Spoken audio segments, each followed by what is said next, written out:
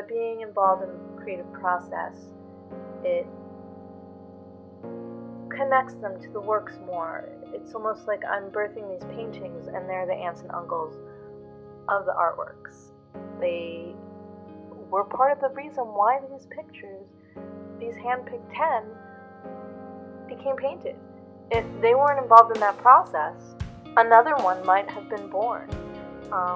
So it really is like, it's really so collaborative in the sense, this collaborative process of picking out which ones get to be the final painting. It's just it's a way to engage people in the creative process.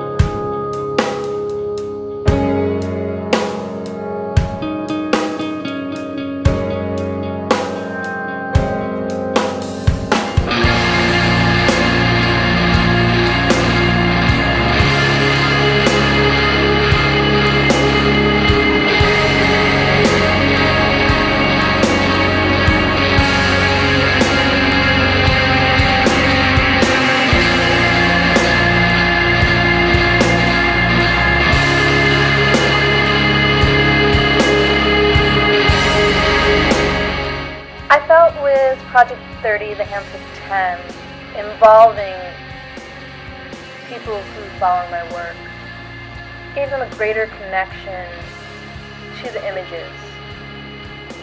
It's sort of like they're having, being involved during the creative process. They were involved, helping me decide which ones would be the final images that were painted. I feel like that creates connection, a deeper connection to the work. That they were part of why that painting came to be. So I thought that was an